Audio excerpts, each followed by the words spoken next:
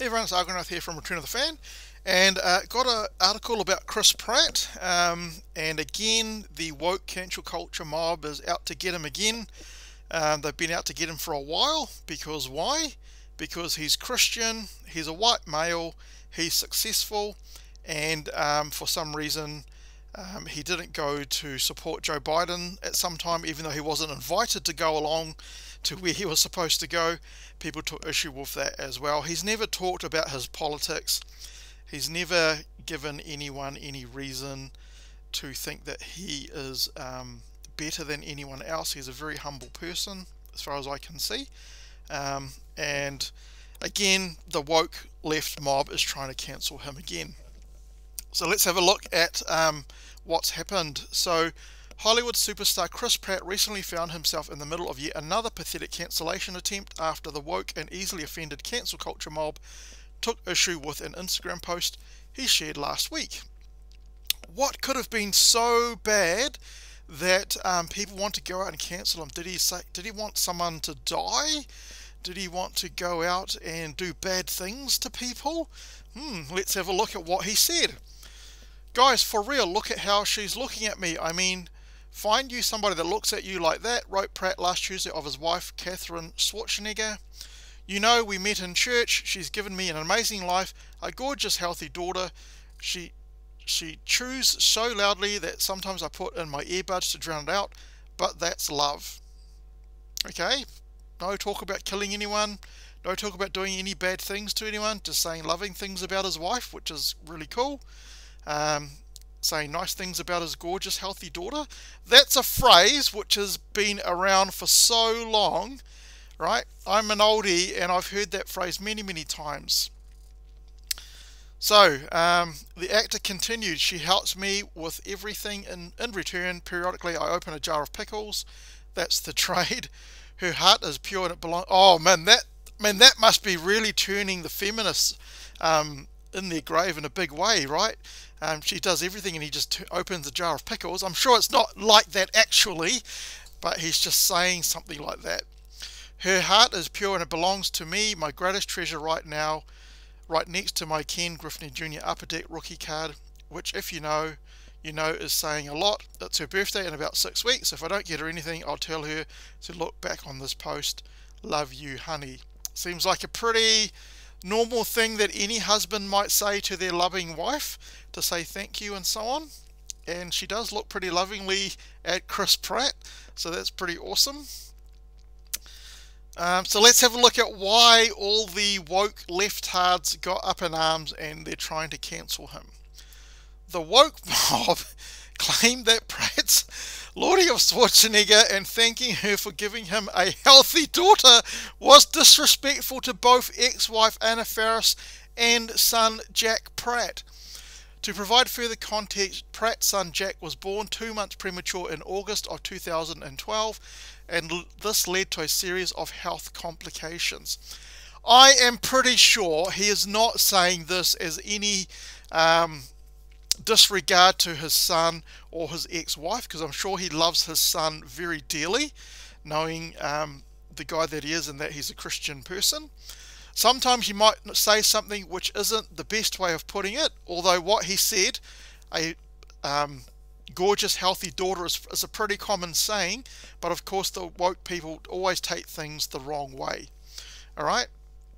Don't need to get up in arms. He might not have said something that should be the way that you wanted it to be said, but it doesn't mean what you're trying to mean. You have no idea what he was thinking when he actually said that. E-Online reports that Faris opened up about her son's health struggles in an episode of her podcast Unqualified, saying Jack had a few surgeries, he had a few hernia surgeries, he's had a few eye surgeries, and he had a little heart issue as well. When Jack was born 2 months earlier, it came as a huge shock and suddenly your world completely shifts, the actress continued.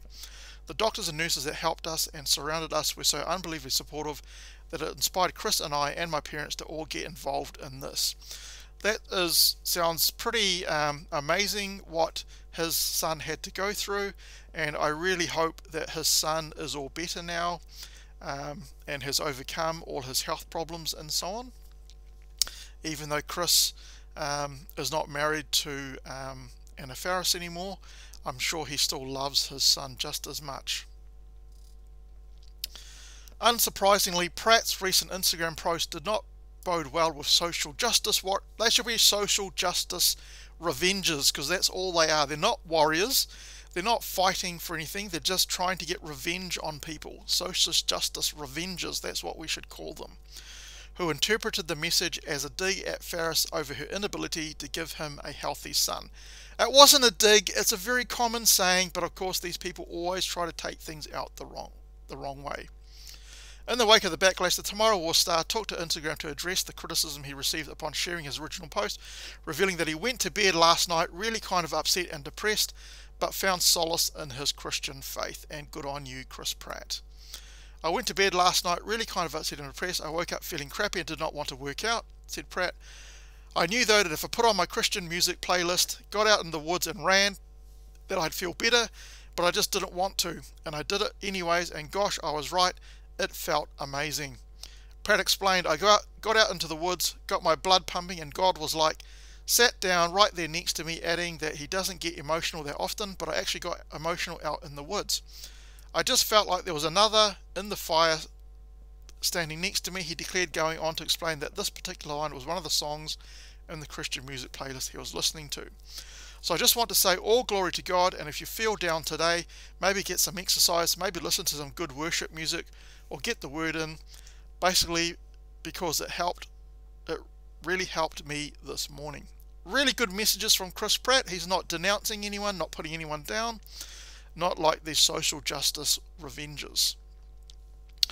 Of course, this is far from the first time Pratt has found himself in the crosshairs of the woke mob. In 2019, outraged fans descended upon Pratt after actress Ellen Page accused him and his church, the Zoe Church of Los Angeles, of being anti-LGBTQ. Okay, but his church is infamously anti-LGBTQ, so maybe address that too, said Page, retweeting an article by The Hollywood Reporter in which they covered an appearance by Pratt on The Late Show with Stephen Colbert, where he discussed his faith. Page, who has since come out as transgender, doubled down in a follow-up tweet writing, if you're a famous actor and you belong to an organisation that hates a certain group of people, don't be surprised if someone simply wonders why it's not addressed. Although Page didn't actually give out any evidence that they were anti-LGBTQ. Being anti-LGBTQ is wrong. There aren't two sides. The damage it causes is serious. Severe, full stop, sending love to all. In an Instagram story, Pat responded to Page stating, it has recently been suggested that I belong to a church which hates a certain group of people and is infamously anti-LGBTQ. Nothing could be further from the truth. I go to a church that opens their doors to absolutely everyone. Despite what the Bible says about divorce, my church community was there for me every step of the way, never judging, just gracefully accompanying me on my walk. The actor explained, they helped me tremendously, offering love and support. It is what I've seen them do for others on countless occasions, regardless of sexual orientation, race, or gender. So, Ellen Page, all these social justice revengers, they probably don't have a clue. They've probably never actually been to the church at all. They never talked to anyone at the church at all. They just want to spread their hate and get revenge on people that they don't like. He further clarified, my values define who I am. I need less hate in the world, not more. I'm a man who believes that everyone is entitled to love who they want, free from judgment of their fellow man. Not what these social justice revengers want. They want more hate in the world. They want people to hate the people they don't like. That is what they are all about. They are all about hate. Anyway, I'm so glad for Chris Pratt that he's got over this and they weren't able to cancel him. I really like him as an actor. I like his movies, even though some of them are a bit crappy, like The Tomorrow War. I enjoyed The Tomorrow War, it just wasn't a great story or anything. The Jurassic Park movies he's in, not great movies at all, but, you know, some people might like it, which is perfectly fine. So good on you, Chris Pratt. I like your Christian views. I'm not Christian at all, but I really like what you've been saying. You're not trying to put anyone down, and you're open to everyone, not like these social justice revengers.